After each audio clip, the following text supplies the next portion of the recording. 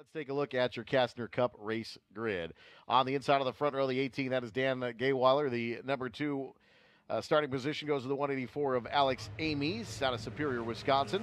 The 11 CP is Joe Carr out of Petaluma, California. Carnation, Washington's 98 of Bill Hart. David Gott in the 80. The 27 is Jason Ostrowski out of Riverside, Illinois. Cesar Granados in the 116 will start 7th. Starting 8th is the 95 of Tony Drews. Starting 9th is the 14 of John Freimark. Alongside is the 317 of Ryan Murphy. In row 6, the 28 of David Ames, Jesse Darrow in the 51. The row 7 entries are the 62 of Mike Jackson and Jerry Barker. Row 8, the 114 of Philip Gott and Pete Passon in the 44. The next row is the 197 of Sean Alexander and the 144 of Alexander Schlesinger. The 10th row is the 17 of Tim Slater and the 717 of Michael Dewart. The 11th row is the 13 of Brian McEldowney and Brendan Alexander. Row 14 is the 74 of Brian Basilton and the 146 of Greg Thompson. Tom Reese on the inside of the next row, and the 441 of Karen Mennett Jacobson alongside out of Elkhart Lake, Wisconsin. Steve Myers in the 181 out of Ames, Iowa. George Harmuth will start in the 28th position in the number 7. Starting 29th is the 10A of Henry Morrison. Dave Riddle in the 10 will start 30th. And Kurt Johnson in the 31 out of Fairfield, California, will go racing from there. We've got Will Hart, Eric Jacobson, Chuck Gee, Robert Lang, Pat Darrow, Morty Dunst, and Brian Howlett as well. They did not start in their qualifying race nor take times, so not sure if they'll be added to the back of the field, but all triumphs in this one. There is, of course, Bill Hart's 98, that is a 1957 Devon TR3. The Carnation, Washington, that's listed here. So this should be the Kastner Cup. All triumphs on this race Sunday. And just a reminder, race fans, before we continue with our featured group, it's a little breezy out there, so please secure all your tents, umbrellas, easy ups. We don't want anything flying around, so just a reminder to secure all of those things.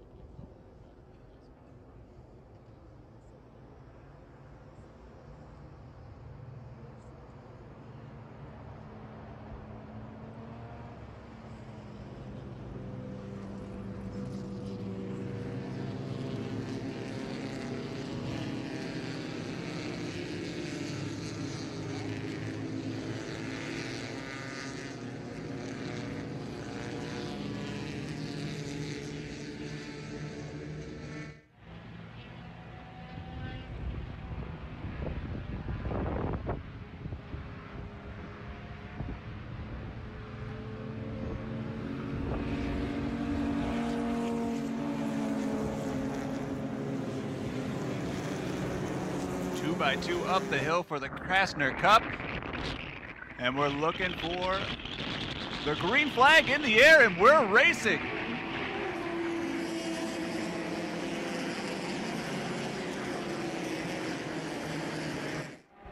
Into turn 1.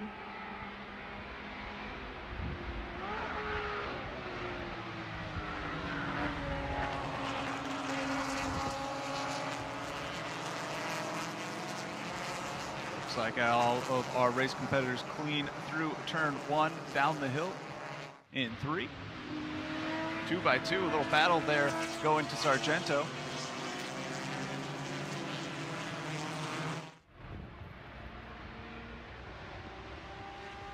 This is a 7-lap race.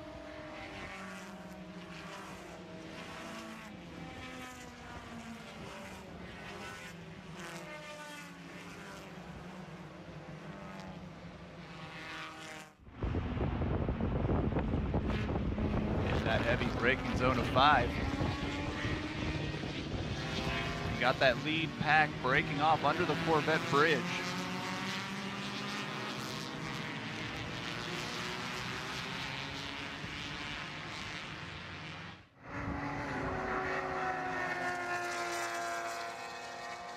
That lead pack's made about a 20 car length gap going into 8.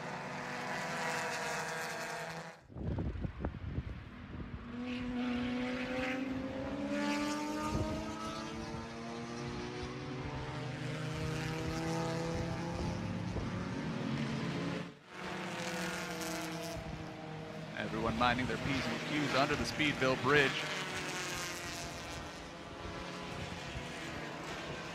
Kastner Cup here at Road America WeatherTech International Challenge with Brian Redmond. First lap of our featured race.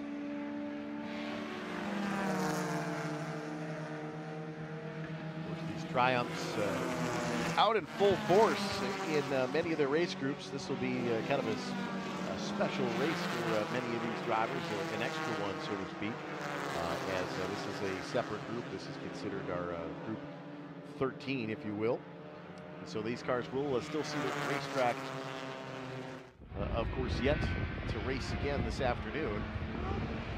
But our Kastner Cup feature underway here at America's National Park and Speed. Always love seeing these cars here as well.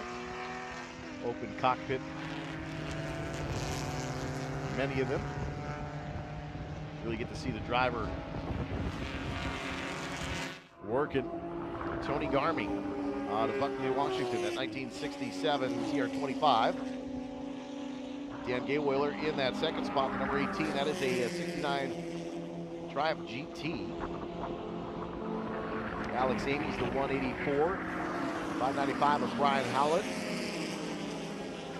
David Gott in the number 80. That is your top 5 as we completed lap number 1 of 7 here in our Kastner Cup, the WeatherTech International Challenge with Brian Redmond.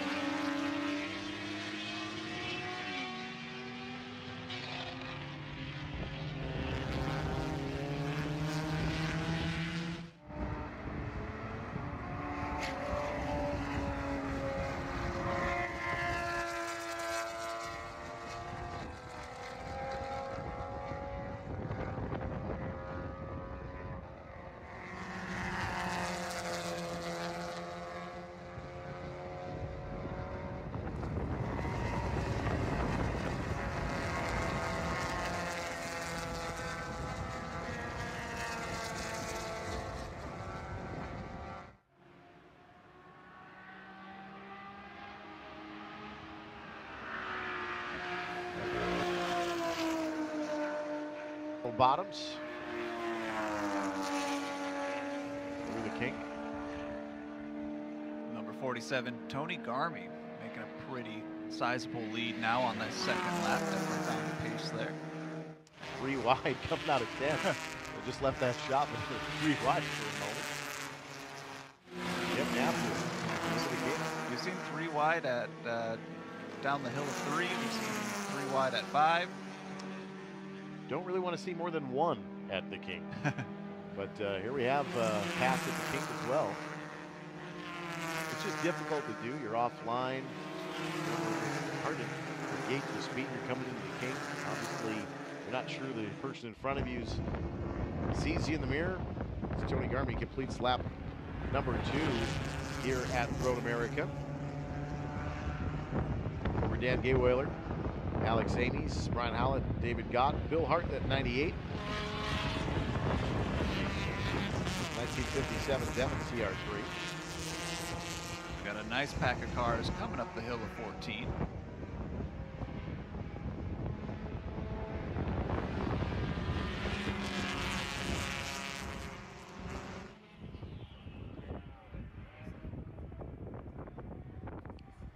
just a whole smattering of different age groups, of course, with some of these cars.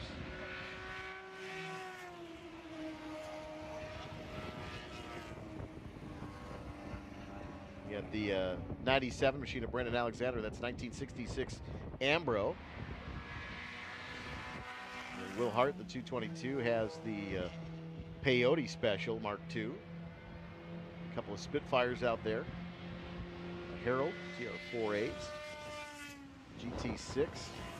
1969, I believe, is the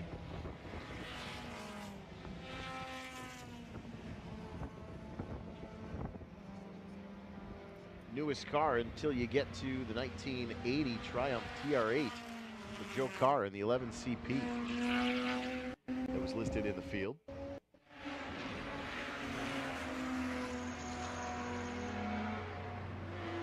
From about 1969 or so. I believe there is a 79 Huffaker in there too.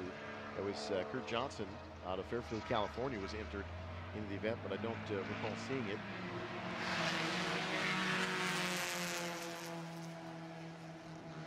Triumph, a brand of just exquisite design. The lines on these cars are fantastic.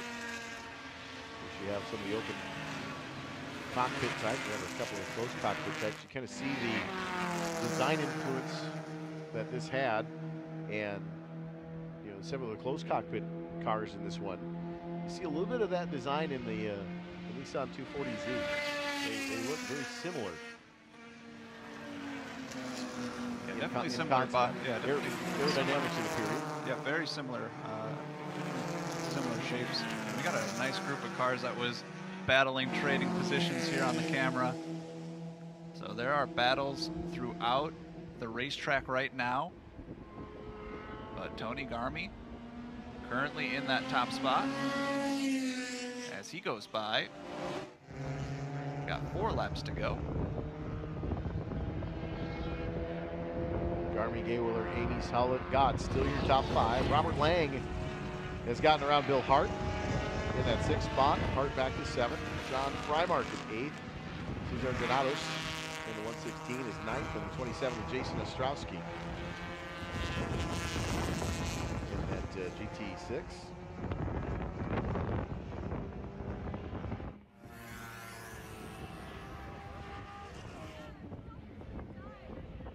Looks like the number 14, currently in 7th position, John Freimark, kind of leading that gaggle of cars through the long straightaway here into turn 1, trying to defend his position.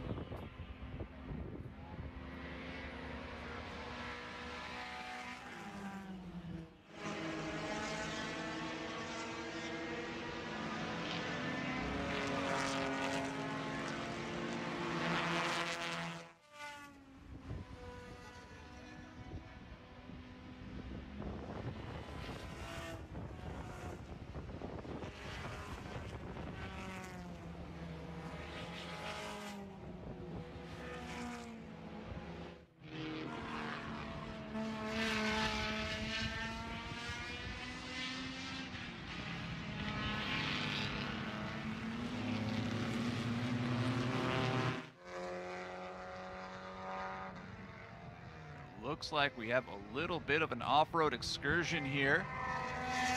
Trying to drive back onto course here. And looks like driver wisely looked up in the mirror and saw that there was a gaggle of cars coming, and did make some contact with the tire barrier, but did drive away. Yeah, very impressed that he was able to do a little bit of a love tap on that wall and continue safely. We'll see if he decides to finish the race there. A little wobbly on the body. Yeah, looks like the right front and the under tray, the underskirt of the front bumper has been knocked loose on that car. And it's getting pretty windy out there, so race fans, just a reminder to get those tents, your easy ups, your umbrellas, anything that could potentially blow away, make sure you tie those down. Don't want to lose anything on this race Sunday. 13, 14 mile an hour winds today here at America's National Park. The speed a little bit more breezy than usual. You can can see the Ferrari corral, the tent is starting to Blowing the breeze. Yes. So if you haven't checked that out, they will be getting on course here soon in about an hour's time. That's going to be so much fun to watch.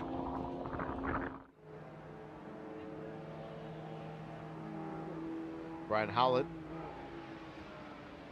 4th place just across the start-finish stripe. Your leaders working into turn 3, of course. Robert Lang has moved into the 5th spot. I'm wondering, perhaps, if that car in turn 6 may have been David Gott in the 80. Dropping through the order, indeed. Yeah, I believe that maybe that 80 machine of David Gott. I think you're right, Eric. There he comes. Just saw him there coming up the hill into pit lane. We'll get a number for sure, and we can kind of see a little bit more of what happened to that vehicle. It was reported that he did tap the tire wall. Safe barrier. We could definitely see that there was damage to the right front nose and the underskirt of the bumper.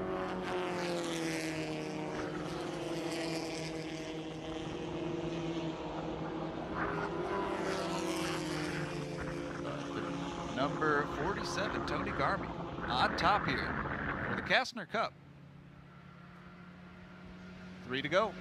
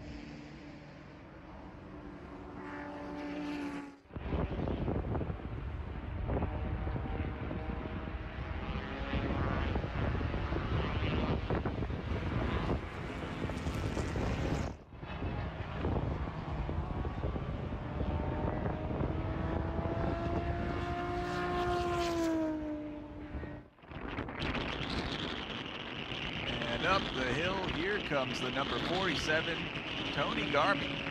Across the line. With 2 laps to go, we'll see the white flag next time by.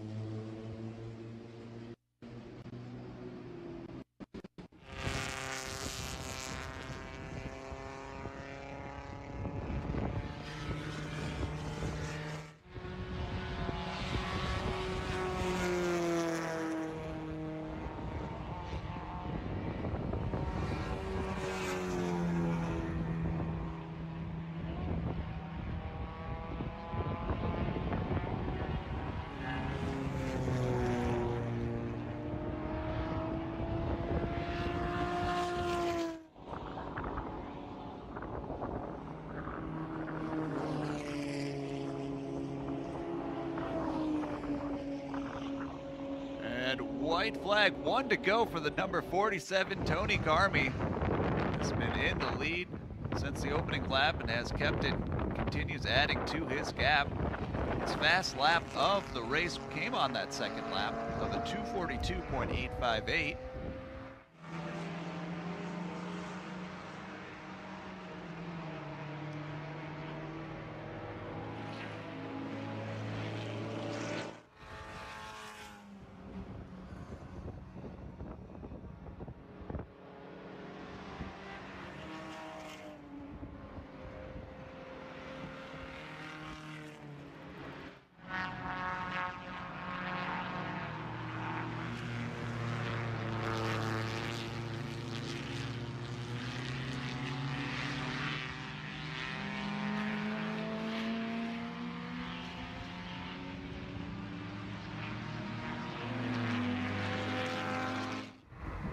The number 40, in the number 25, actually, Morty Dunst moves up into that 6th spot. Great run out of him. Looking at John Freimark, trying to make it back into that 7th spot. He's had a group of cars following him all race. Tony Garmy in that opening spot.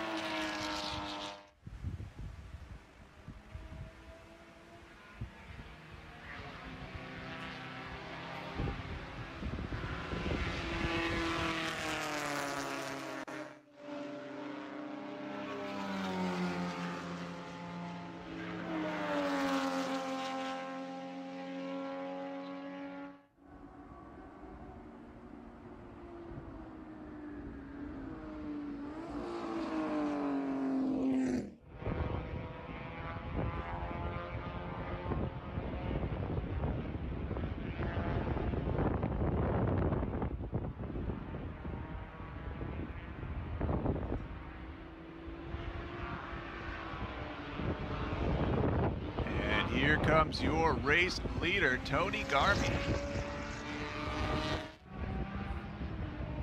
Coming up the hill for the last time, seeing the checkered flag.